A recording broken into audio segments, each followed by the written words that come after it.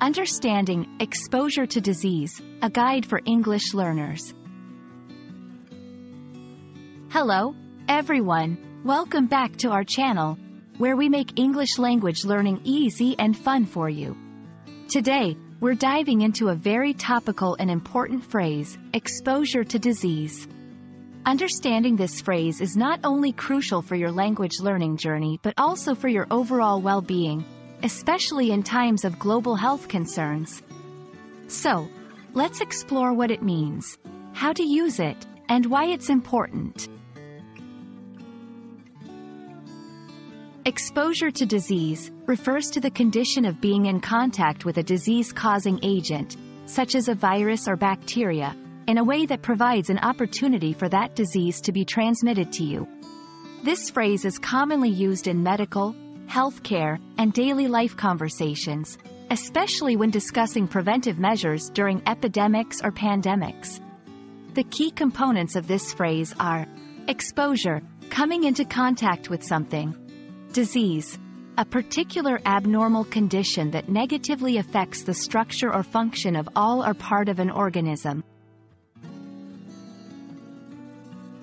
Exposure to disease can occur in several ways, including 1. Direct contact. Touching an infected person, including handshakes, hugs, or other forms of physical interaction. 2. Indirect contact. Touching surfaces or objects that have been contaminated by an infected person, like door handles or mobile phones. 3. Droplet transmission.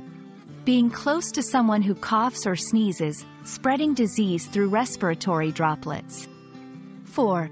Airborne transmission.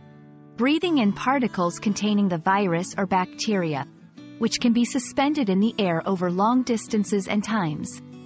5. Vector-borne transmission. Being bitten by insects like mosquitoes or ticks that carry the disease from one host to another. Understanding these modes of transmission can help in taking preventive actions to reduce the risk of becoming sick. Knowing about exposure to disease and how it happens is crucial for several reasons. Prevention. Being aware of how diseases spread can help you take steps to protect yourself and others. Public health. It aids in understanding public health advisories and why certain measures, like wearing masks or social distancing, are recommended during disease outbreaks.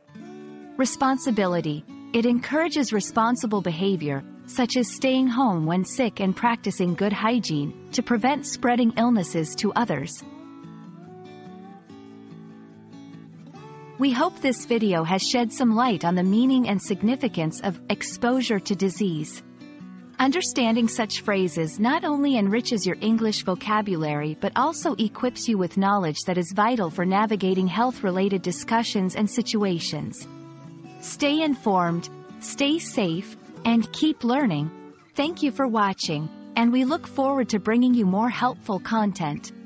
See you in the next video.